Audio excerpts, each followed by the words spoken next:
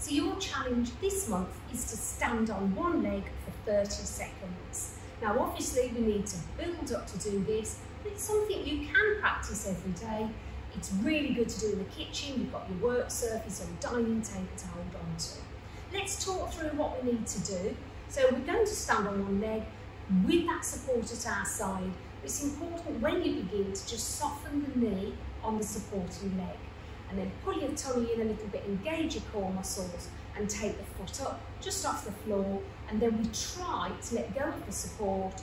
Don't worry if you need to put your foot down, don't worry if you need to hold on.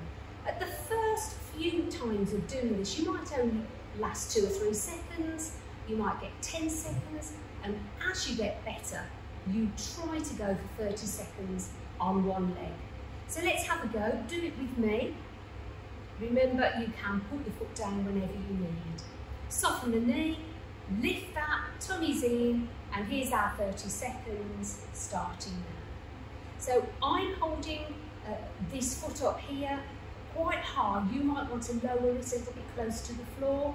Look straight ahead, it gives you that balance focus. And don't worry if you get a little bit of a wobble, and don't worry if you need to touch the chair. That's absolutely fine.